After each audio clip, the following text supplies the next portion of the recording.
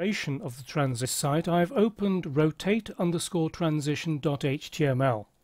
You can find a copy of this file in the Using CSS Transforms and Transitions folder of the course assets.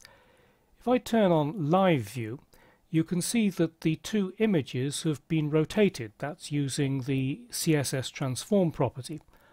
What I want to do is, when you mouse over these images, is to rotate them back to their normal position and then scale them up to their normal size.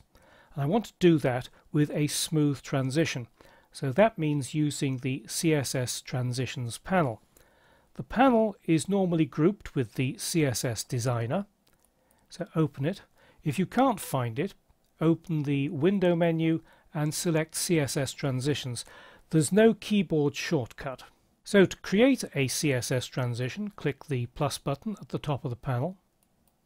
This opens the new transition dialog box. The target rule, if you open that little menu by clicking the down arrow, it gives you a list of all the styles already defined in your style sheet. I've got two classes there, rotate left and rotate right, div and image.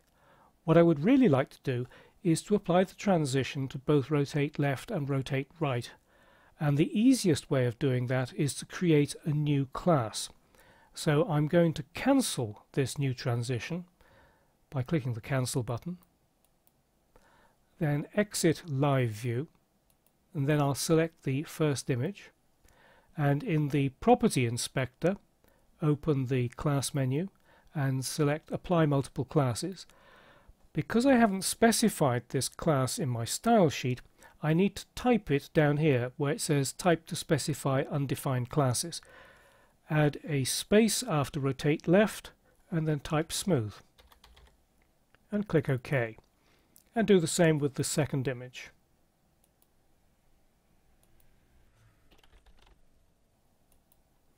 So I'm now ready to create my transition. Go back to the CSS Transitions panel, click the plus button. If I open Target Rule, it hasn't registered that new class that I've created because it's only in the HTML, it's not in the style sheet. No problem, you can type directly in the Target Rule field. So period or dot smooth, that's my class. And the next option is what you wanted to transition on. This is a list of pseudo classes, and the pseudo class we want is hover. We can use the same transition for all properties. Next, set the duration of the transition. I'm going to make it 1 second. S is for second. If you open that little menu, you've got ms for milliseconds, 1/1000th of a second. Delay, I don't want a delay on it. Timing function, by default the timing function is linear, so if you leave this blank you'll get a linear transition, which means it's the same pace all the way along. But if you open this, I'm going to choose ease in out, which means that it starts off slow, speeds up and then slows down towards the end. And then the property or properties on which you want to have the transition, click the plus button underneath this field here. And this gives you a list of all properties that can be animated. Not everything can be animated, but the transform property can, and it's listed down here.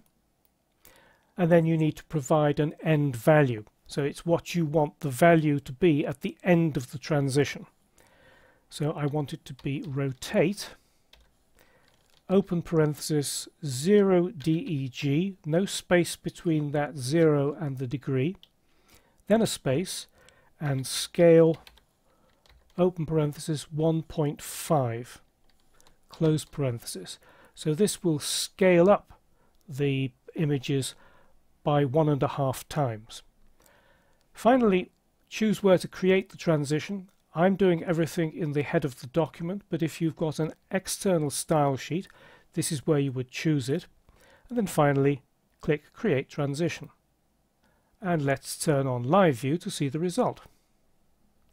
Mouse over, it scales and rotates, and the operation, the transition, is nice and smooth.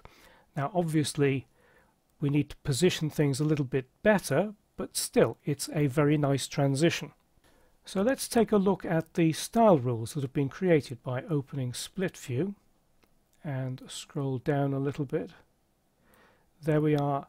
There's the new style rule that's been created, the class for smooth with the transition property, and the smooth hover style rule with the transform. This is the end value that we want at the end of the transition. The version of Dreamweaver CC that I'm using adds vendor-specific prefixes for all browsers for both transition and transform, but that might not be the case with your version. Browser support is improving rapidly, so updated versions of Dreamweaver will stop using the vendor-specific prefixes. However, leaving them in your style sheet does no harm. Now, what if you want to change your mind about the transition? That's no problem. You can go to the CSS Transitions panel and select the pseudo class that triggers the transition, in this case hover. And if you want to edit, click the pencil icon, and that opens the same dialog box. You make your changes and then save them. If you want to remove a transition, then click the minus button and it opens this dialog box. Don't just click remove without looking at these various options, because they can be quite important depending on how your styles are organized. The options that have been selected here would remove the entire smooth class and also this hover style rule. In this case that would be fine because they don't contain anything other than transition and transform, but if you've got other properties in there, you need to select transition properties rather than entire rule, and you also need to consider whether you want to remove the transition on rule as well.